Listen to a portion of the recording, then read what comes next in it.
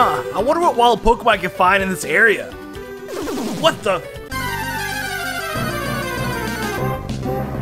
Oh, what is this? I suspect that you are a challenger. Well, if you didn't know, I am the most intelligent being in the universe. A simpleton like you could never comprehend the extension of the unfathomable intellect that flows through my mind.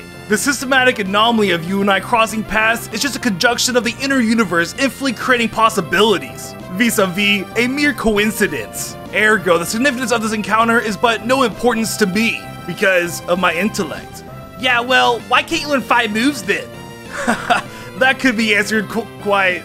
Wait a minute, he's right. Why can't I learn 5 moves? I can solve algorithmic equations faster than the world's smartest supercomputer. I can create matter out of nothing but with just my mind. But I can't learn 5 moves in battle.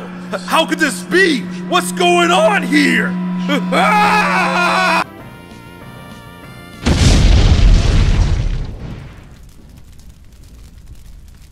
Ha, dummy.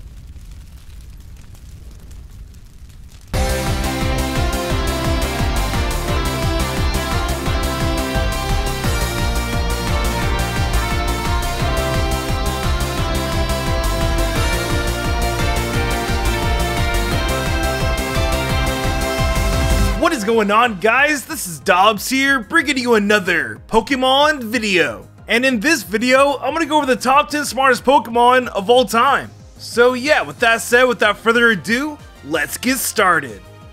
Number 10. Starting off this list, we have Malamar. Now, Malamar in the Pokemon anime was interesting because there was one Malamar that was wanting to take over the world. And to have that thought of taking over the world, you have to have some kind of grip of being intelligent, right? Especially when this Malamar took over the mind of an Officer Jenny to talk to Ash and his friends to fool them to get power for his machine that would enhance his powers to mind control everybody in the world. It was a pretty complex plan for just a Pokemon, so it gives a lot of points to its intelligence. On top of that, it is based on a squid, maybe even a cuttlefish. And in the real world, these squids are incredibly intelligent. So intelligent that some scientists believe in 200 million years that they will become the smartest organism in the world. They will evolve just like humans did and develop a smarter brain and start building spaceships and stuff and go into outer space. There's even a TV show that displays these squids in 200 million years on how scientists believe they will look like. So Malamar being based on a squid also gives it some points to being intelligent. Not to mention that its hair looks like a mad scientist, so maybe that's a nod to how intelligent it is. But the reason why it's solo on this list is because it really has no Pokédex entry that states how smart this Pokemon is. And also it was outsmarted by a couple of 10-year-olds, so it can't be that smart, right? However, though, in the anime, the Malamar that was wanting to take over the world escaped, so it's out there still trying to scheme on how it's gonna have world domination. So maybe in a dystopian timeline in the Pokemon anime, this Malamar actually takes over the world and becomes the king and ruler of Earth. But until then, it is number 10 on this list. Number 9. Coming in at number 9, we have Orbeetle. Now, there really isn't much to say about Orbeetle because there haven't really been any Orbeetle in the anime.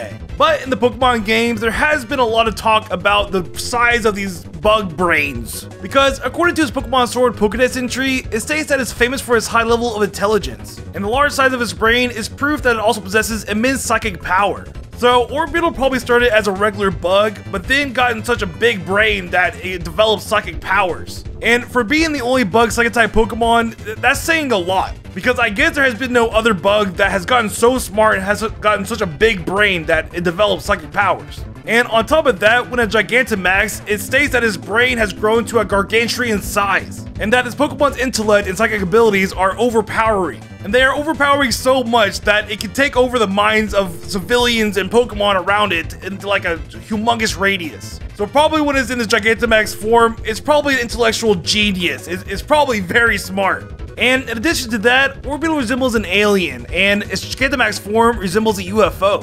And aliens are known to be a more advanced creature than humans, so if it's based on an alien, it's probably very smart. So don't be surprised when you see a very intelligent Orbeetle in the Pokemon anime down the road, because it's probably going to do something crazy. It might be the next Malamar and wanting to take over the world. It might even join forces. But since there's not much more information about it, that is why it's number 9 on this list. Number 8. For number 8, we have Ash's Pikachu.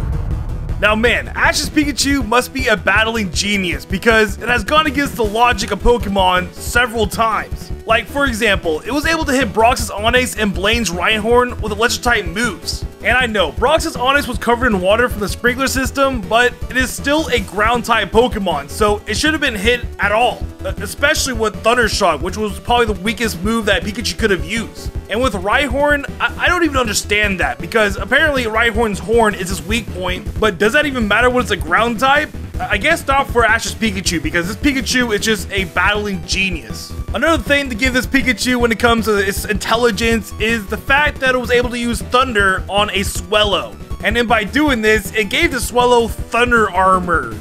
Yeah, like how does that even work? Like how do you figure that out? How do you not damage the Swellow and give it armor with your electricity? I'm telling you, this Pikachu is gifted. Like what other Pikachu can do that? What other Pokemon can do that in general? And not only that, but in the recent anime, this Pikachu actually Gigantamaxed without a Dynamax band. Yeah, Ash didn't even own a Dynamax band, and Pikachu was able to Gigantamax without it. This Pikachu is just a genius. It knows how to surpass things that are locked in logic. But you know what's even better than defeating a ground-type Pokemon with a electric-type move and Gigantamaxing without a band? It's defeating Tobias's legendary Pokemon Latios. Yes, this Pikachu actually defeated a Latios by one of the strongest trainers we've seen in the anime. So not only does it have the whiz to surpass logic, but it has the whiz to defeat a legendary Pokemon. But for some reason, just a few more episodes later, it loses to a level 5 Snivy that has never battled in its life. So it has these peaks of being a genius, but then it has these valleys of like what the heck is going on, Pikachu? So for the fact that it's not consistently a battling genius and it has these like little lull moments, I think number 8 is a great spot for this Pikachu. Number 7. For number 7, we have Oranguru. Now, where does it start with Oranguru? Because this Pokemon is very mysterious and unique from the Alolan region. Because apparently, long ago, people used to think that Oranguru were the humans of the forest. Because they would see Oranguru use items that humans would normally use. Like, for example, using a super potion on an injured Pokemon, or even a paralyzed heal on a paralyzed Pokemon. These Oranguru were intelligent enough to know which item did what and how could they nurse these injured Pokemon. But it gets even crazier because according to the Pokemon website, the legit Pokemon website, Oranguru have been sighted using Pokeballs on other Pokemon and actually using them in battle against their opponents. Yeah, Oranguru is basically a pseudo-human. It's a pseudo-trainer. It can actually battle with other Pokemon and command them like a human would, which is something I've never seen any other Pokemon do in the history of Pokemon. Oranguru is the first and only ever. Maybe Oranguru is the missing link to apes and humans because that is ridiculous. It even says it in its Ultra Sun Pokédex entry. It throws Pokeballs and gives other Pokemon orders as it pleases, which is just mad, man. And to really top it off, this one's a huge one. According to its Moon Pokédex entry, it matched wits with Slowking. And as you'll see later in this top 10, Slowking is a very, very intelligent Pokemon. So if it can match wits with a Slowking, that is very impressive. So Oranguru is very slept on when it comes to its intelligence, and it may be a little too low on this list, but the next 6 are incredibly smart, so it's really hard to tell where it actually lies. But for now, we'll leave it at number 7. Number 6. For number 6, we have Drake's Dragonite. Now, Drake's Dragonite from the Pokemon anime is not just any normal Dragonite. It is a Dragonite that knows the most moves ever known by a Pokemon in a single episode, in a single anime series ever. Because not only did Drake's Dragonite use 4 moves in the battle against Ash, this Dragonite used 10 moves. Yes, more than double than the max amount that you're normally supposed to learn in Pokemon. It used Hyper Beam, Water Gun, Ice Beam, Slam, Dragon Rage, Thunderbolt, Body Slam, Skull Bash, Agility, and Thunder. And from the writer of this episode himself, Atsuhiro Tomioka, he says that he purposely made this Dragonite know 10 moves to make him seem unstoppable, so that it would give the illusion to the viewers and Ash that this Dragonite was the best of the best, since it was the final match of the Orange League. And I know what you're thinking, if this Dragonite lost to Ash's Pikachu, why isn't Ash's Pikachu up here above this Dragonite? Because even though it's so smart to know 10 moves, shouldn't Ash's Pikachu be smarter by outsmarting this Pokemon? Well, not exactly, because Dragonite as a Pokemon by itself is an insanely intelligent Pokemon. Because if you look at his first ever Pokédex entry from Red and Blue, it says that its intelligence matched that of humans. So basically right here is confirmation that Dragonite is as smart as humans, which was basically the tipping point to why I put it above Ash's Pikachu and Oranguru. And I'm still highly debating if Drake's Dragonite should be above Oranguru or not, but knowing 10 moves is just unreal. So for this top 10, I think Drake's Dragonite is number 6 for the list. Number 5. Coming in number 5, we have Slowking. Now, just like Meowth from Team Rocket, Slowking are able to talk.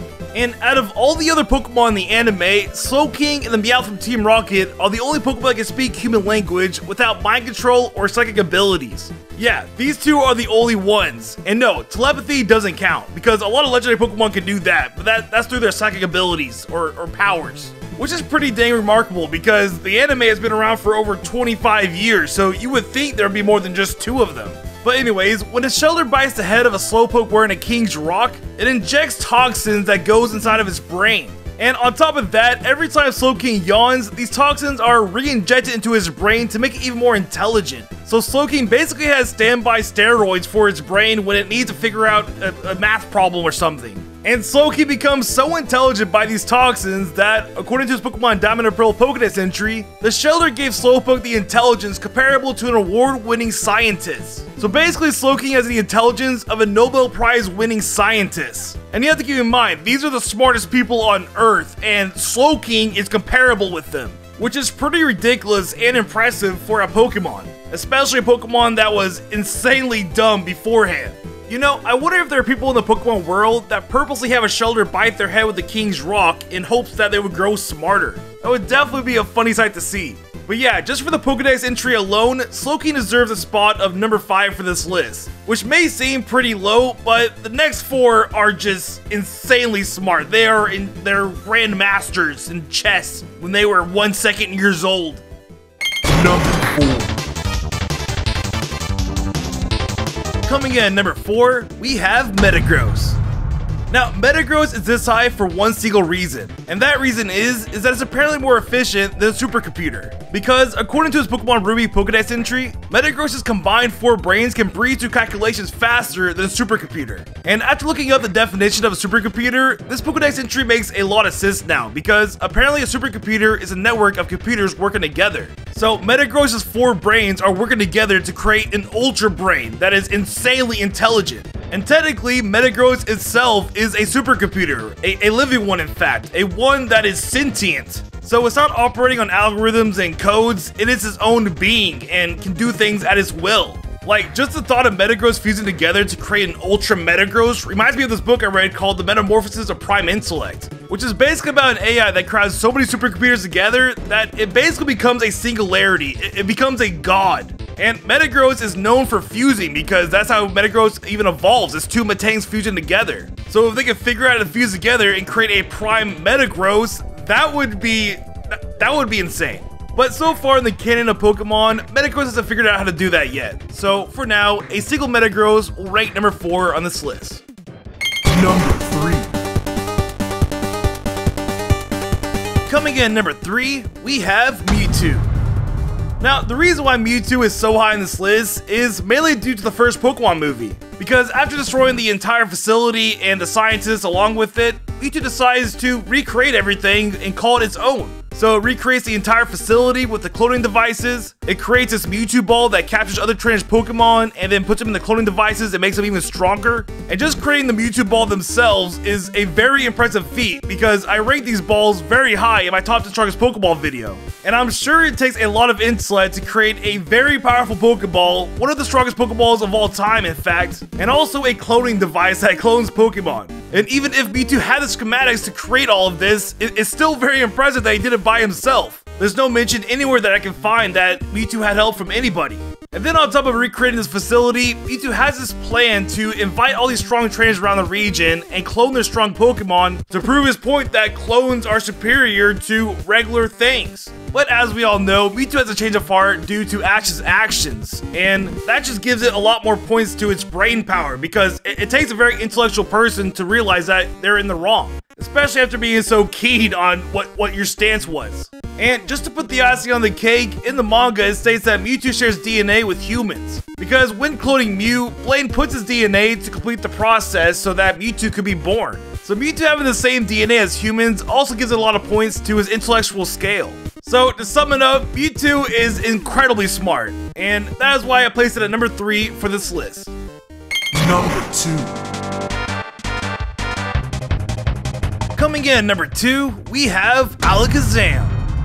Now, Alakazam is on this list for one simple reason, and that reason is that according to his Pokemon Red and Blue Pokédex entry, Alakazam supposedly has the IQ of 5,000. And to put that in perspective, many people believe that Albert Einstein had the IQ of 160. And as you probably knew, Albert Einstein is widely acknowledged to be the greatest physicist of all time, being the one who developed the theory of relativity and also the one who made major contributions to the development of the theory of quantum mechanics. And Albert Einstein only had an IQ of 160, which is not even double, triple, quadruple, 10 times, 20 times less than Alakazam's. It is 31.25 times less than Alakazam's IQ of 5,000. So one Alakazam equates to 31 Albert Einsteins, which that's just insane. If Albert Einstein is known as the greatest physicist of all time, then what would Alakazam be known as in the Pokemon universe? And this is just Alakazam in his base form, because when it Mega Evolves, it becomes even smarter. It becomes so intelligent that it can foresee the future and also just look at people and know everything that happened in their lives.